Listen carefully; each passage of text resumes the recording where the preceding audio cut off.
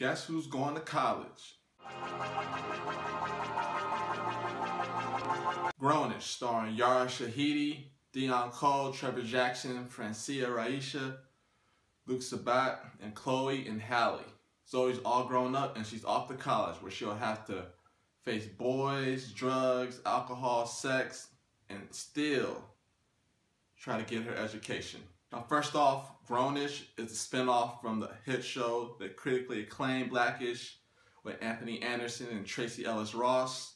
Blackish is kind of like the new Cosby Show. Blackish is just about this black family who lives in the suburbs and they deal with race issues, family issues. Cosby Show also had a spinoff, A Different World, where the oldest daughter went off to college. She went off to a predominantly black college. Going into this new show, Grownish, people were wondering, is this gonna be like a different world? Me, I don't think so. Pros of this TV show is, first, we have Yara Shahidi. She's the oldest daughter out of the Blackish children. If you're a fan of Blackish, you're gonna be a fan of this show just off the strength of, we've seen Yara, or Zoey, the character, we've seen her grow and now she's this young woman. She's in college. Yara, she's getting better at acting. She was already good as a young girl, but now she's getting better. In Grownish, we have a great cast. Trevor Jackson, who was in American Crime, I want to believe season 2, who played a dramatic role. In this one, we get to see him have fun. He plays this kind of social, political black guy.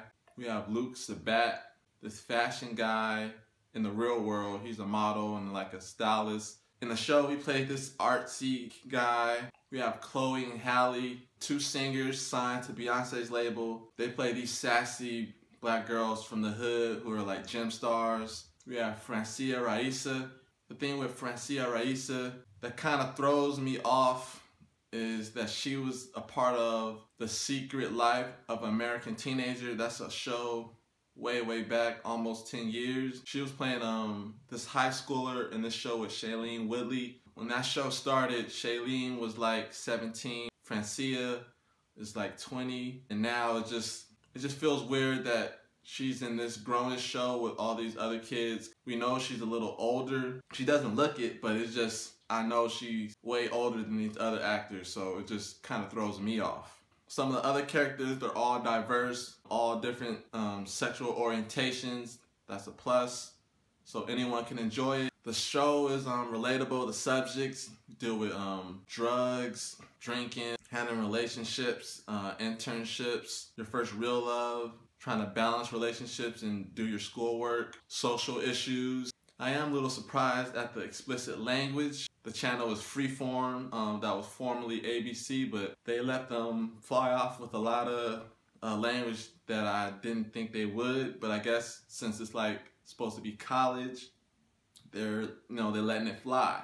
Now the cons. I don't think this show is as funny as Blackish. I know if you want to talk about the Cosby Show in A Different World, I feel like there's some people who would pick A Different World over the Cosby Show.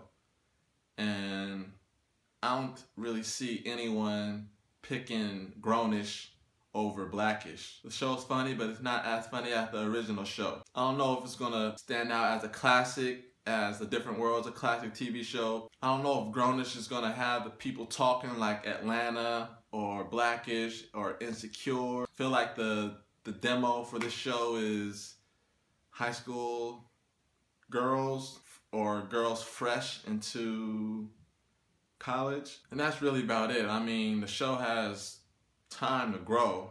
I'll give this show 3.5 stars, but did you watch it? Let me know. Leave some comments below. Subscribe to our channel. This is Andy Mack. This is Grownish, Livewire.